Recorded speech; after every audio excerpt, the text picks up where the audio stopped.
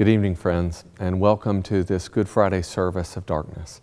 My name is Brian Erickson. I'm the senior pastor here at Trinity United Methodist Church, and I'm so grateful that you've joined us for this one of the holiest days of the Christian year. From the very earliest days of the Christian movement, followers of Jesus would gather to tell again the story of Jesus' final days, especially his crucifixion and resurrection. Even before the New Testament was composed, those first disciples remembered these days because they were so important to the story of our salvation. In so many ways, it is only those who learn to stand in the shadow of the cross who will appreciate the light and the joy that shall come on Easter morning. So I'm grateful that you are here. Let us prepare our hearts for a difficult story, a powerful story, the story of God's great love for us, spelled out on the cross. Welcome to worship.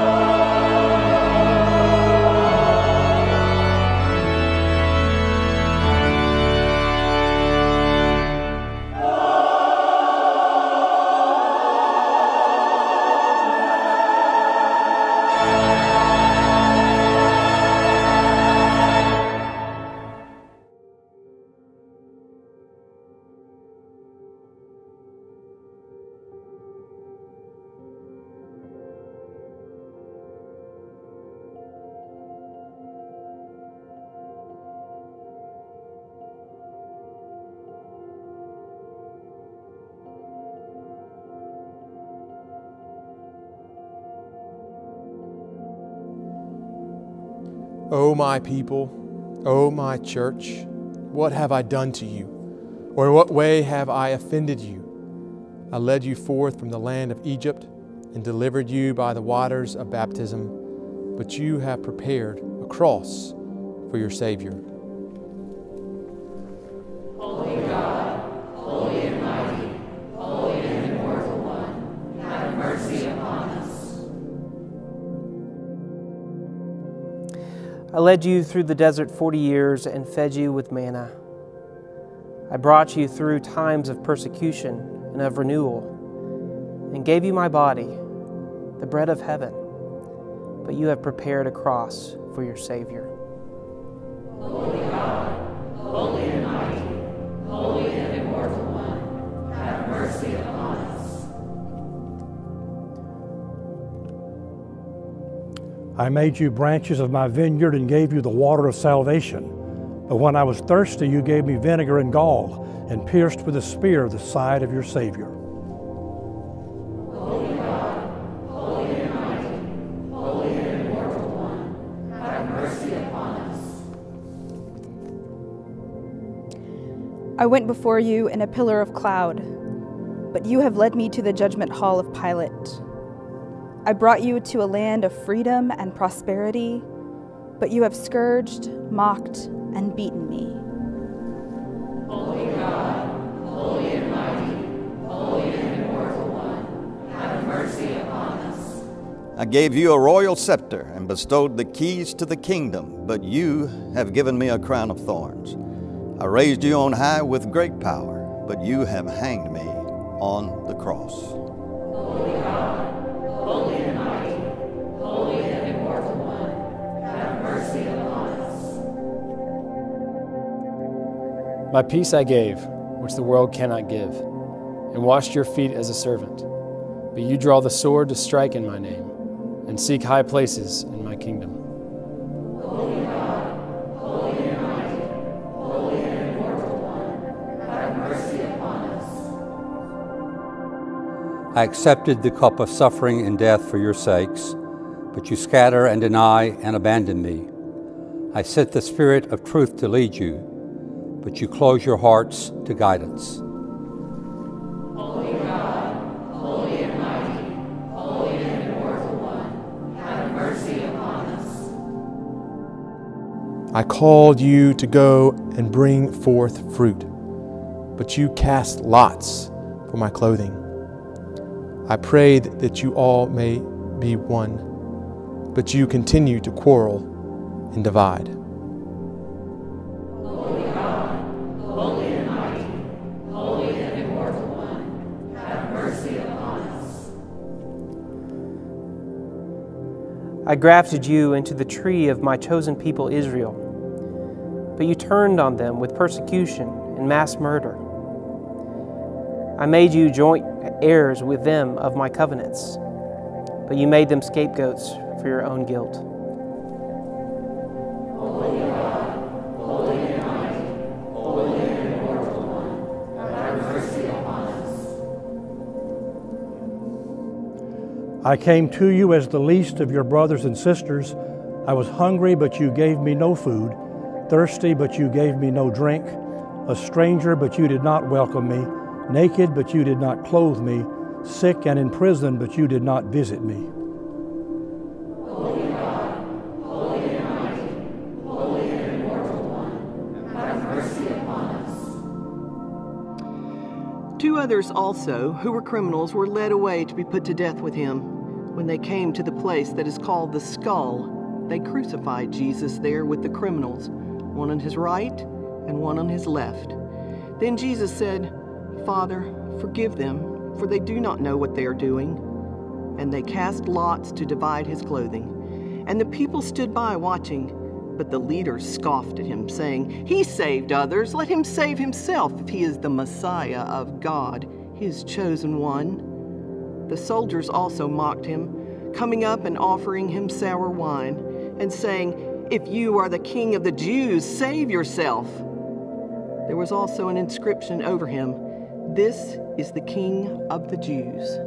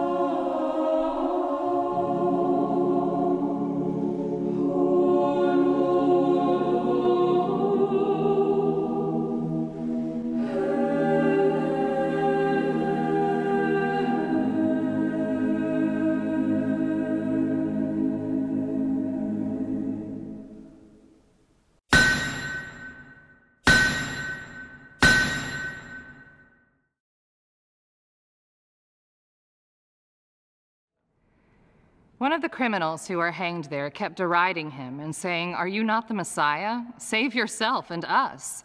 But the other rebuked him, saying, "Do you not fear God, since you are under the same sentence of condemnation? And we indeed have been condemned justly, for we are getting what we deserve for our deeds, but this man has done nothing wrong." Then he said, "Jesus, remember me when you come into your kingdom."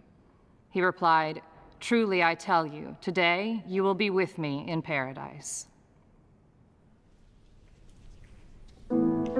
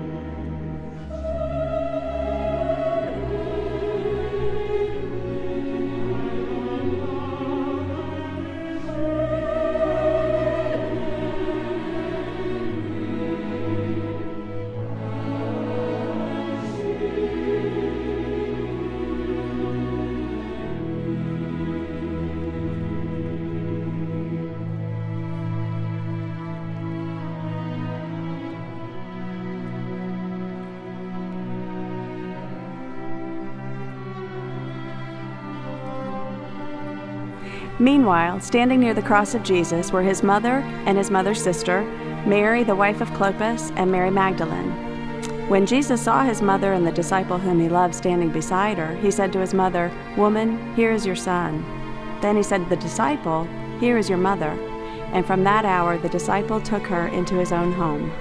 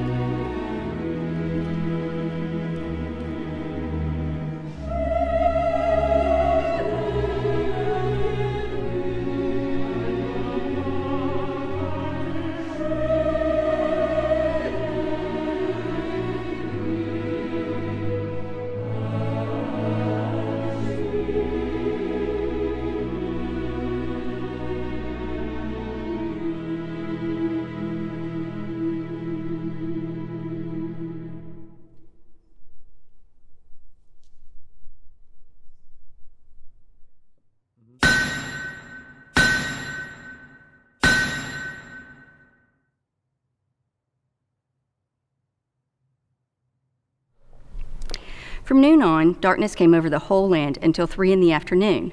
And about 3 o'clock, Jesus cried with a loud voice, "Eli, Eli, lema sabachthani?" That is, my God, why have you forsaken me?" When some of the bystanders heard it, they said, "This man is calling for Elijah." At once, one of them ran and got a sponge, filled it with sour wine, put it on a stick, and gave it to him to drink. But the others said, "Wait, let us see whether Elijah will come to save him."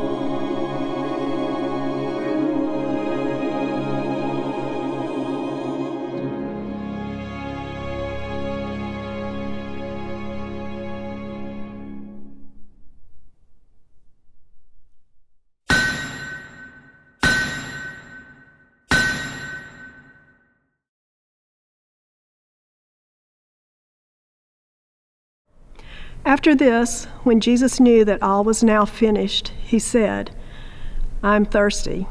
A jar full of sour wine was standing there, so they put a sponge full of the wine on a branch of hyssop and held it to his mouth.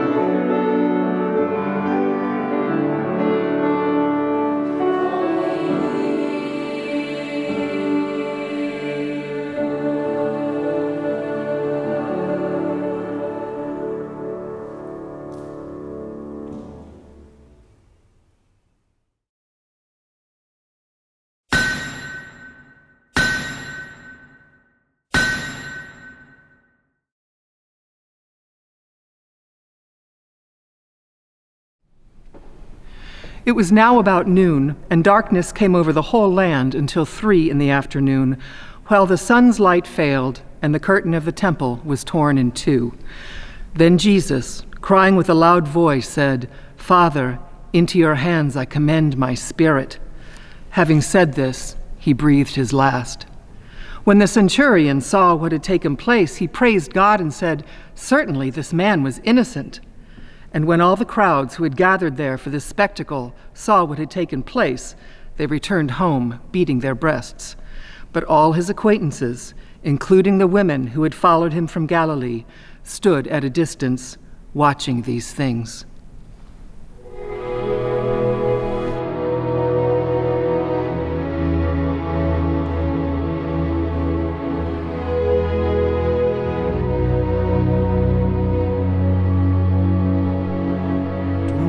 Stand at my grave and weep. I am not there, I do not sleep. I am 1,000 winds that blow. I am the softly falling snow. I am the showers of rain. I am the fields of ripening grain. I am in the morning hush. I am in the graceful rush of far-off birds in circling flight. I am the starshine of the night.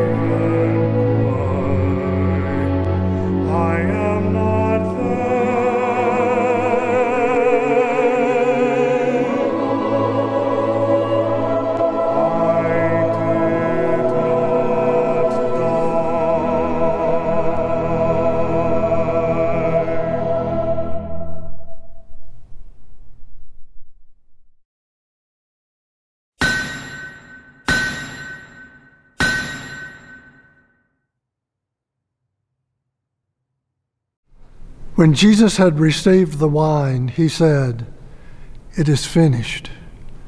Then he bowed his head and gave up his spirit.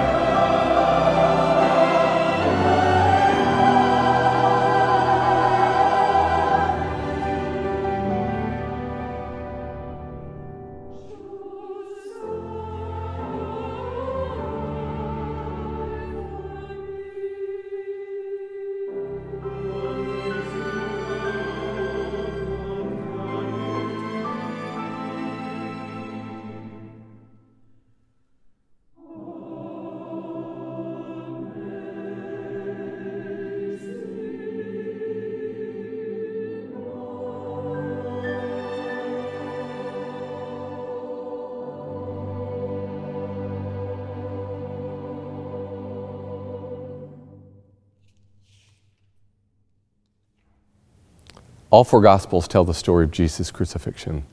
They all add to the picture of what we see on Good Friday. Jesus' torment, his mockery by the soldiers, the religious leaders, the crowd. We see his suffering, the darkness of the night sky, even though it is the middle of the afternoon. On my mind tonight is one of the details that only the Gospel of Luke gives us. And it's from several hours before Jesus is actually crucified. But the events that will lead to his death have already been set in motion. This moment comes after his last supper with the disciples, a supper in which he not only sets the stage for his sacrifice with the broken bread, the blood-red wine, but he also announces to his disciples that they would all fall away, that they would all fail him in his hour of need. Even when Peter admitted that the rest of the disciples might turn their back on him, but he never would. Jesus tells Peter that he indeed will fail and fall, that he will deny even knowing Jesus before the cock crows 3 times, but that afterwards Peter must remain strong. Jesus says to his chief disciple, Simon, Simon, listen. Satan has demanded to sift all of you like wheat, but I have prayed for you that your own faith may not fail, and you, when once you have turned back, might strengthen the faith of your brothers. Peter hears it like a challenge, like most of us would, that he must rise up in this moment, that he must show his strength, show his faith. And so when they come to arrest Jesus in the garden, Peter alone swings a sword at one of the high priest's slaves, a futile attempt to protect his master. But he is, after all, a fisherman, not a fighter. And Jesus bends down to heal the man's ear before he is bound and led away. That the moment I would draw our attention to tonight is after Jesus has been led by torchlight to the house of the high priest, where a hastily gathered group of leaders will pretend to give Jesus a fair trial. And there, in the darkness of night, outside Caiaphas' house, in the courtyard, there is a group of bystanders warming themselves by the fire.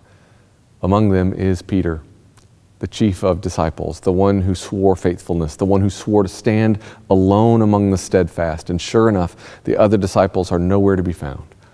But there is Peter, as close as he can be to his teacher and his master and his friend. But then in the light of that fire, Peter's recognized. First by a slave girl. This man also was with him, she says. But Peter denies it. And in fact, he doesn't just deny being with Jesus. He declares, woman, I don't even know him. A little later, someone else, on seeing Peter, said, you also are one of them. But Peter said, man, I am not.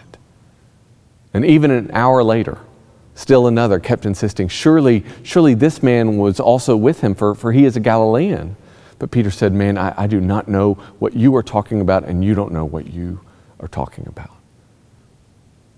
And at that very moment, while Peter was still speaking, the cock crowed, Luke tells us. In the other Gospels, it is the sound of the rooster's crowing that wakens Peter to his denial, that makes him see what he has done, what he has become. But here is the detail that only Luke includes. It's a short verse, a sentence long, but it says everything. The Lord turned and looked at Peter. The Lord turned and looked at Peter.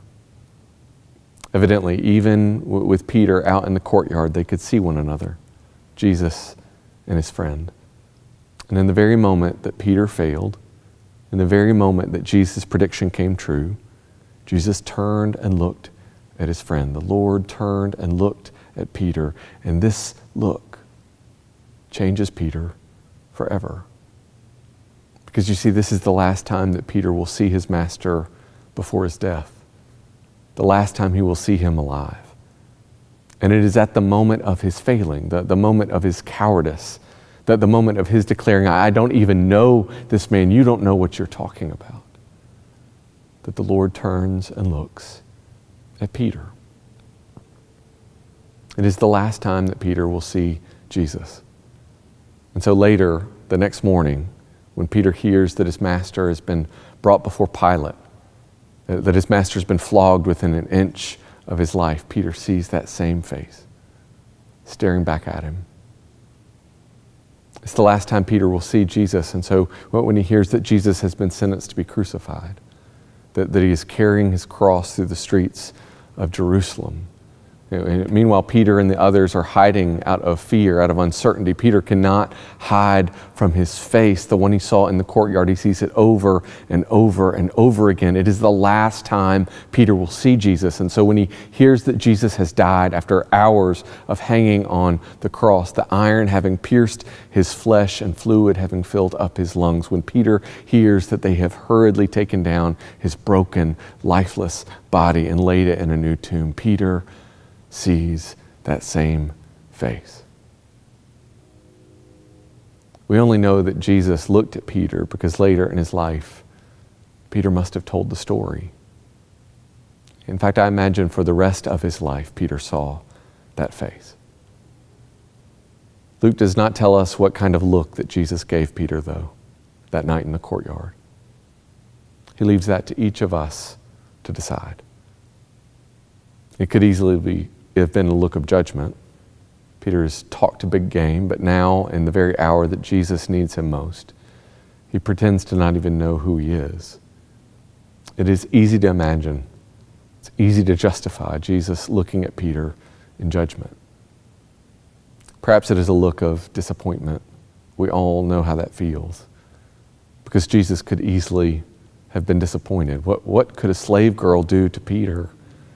Peter was not standing before the high court, not standing before the high priest or the Sanhedrin. He was standing in a courtyard, and even there he could not admit that he belonged to Jesus. Surely Jesus must have been disappointed in Peter. And it could easily have been a look of heartbreak, as this is the moment in which Jesus knows just how alone he is, that even his most ardent disciple has abandoned him completely. As Jesus is led from the high priest's house, he knows fully what he has always known in part, that he walks this road alone. And so he looks at Peter in heartbreak. But my guess is that it was none of these. Not judgment, not heartbreak, not disappointment. And the clue to me is that Peter runs away from that last look, weeping bitterly. My guess is that Jesus looks at Peter one last time, and there is not judgment. There's not disappointment. There's not heartbreak. There is only love. Love for his disciple and his friend. And it is that look of love that is too much for Peter to handle. Because Peter knows, especially in that moment, that he deserves at least. The one who pretended he could be enough. The one who pretended that he could rise to the moment, that he could do something to help. The one who thought that he could remain faithful when everybody else fell away. He saw his master one last time, knowing that he was helpless to save his friend or himself, and Jesus' eyes were still filled, even in that moment, even for him, filled with love. The Lord turned and looked at Peter. Tonight we've come to the cross to behold what we would rather not see. It's the cost of our sin, the foolishness of all our attempts to save ourselves, the cruelty of our species on full display, stretched out on that wooden beam. But we are not just onlookers tonight like the rest. We are not the callous crowds or the religious hypocrites or even the thieves hanging at Jesus' side. We have not just come to see him. We have come to be seen by him.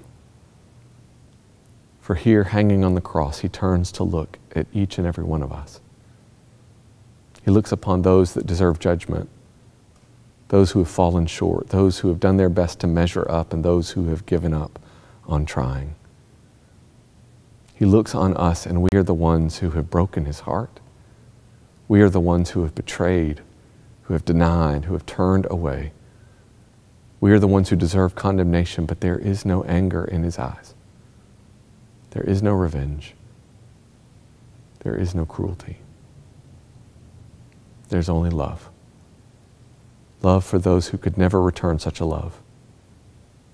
For the one condemned by the high priest is the true high priest. And here on this altar of a cross, he presents himself as the sacrifice, the Lamb of God who takes away the sins of the world. Tonight they do not take his life from him. He gives it away. And despite the betrayal, despite his suffering, despite humanity throwing its very worst at him. He looks on us still, and his eyes are full of love. Tonight, somewhere on the other side of town, Peter weeps bitterly, those eyes burned into his memory, knowing that he has looked at his Lord and Master and friend for the last time. But Peter is wrong.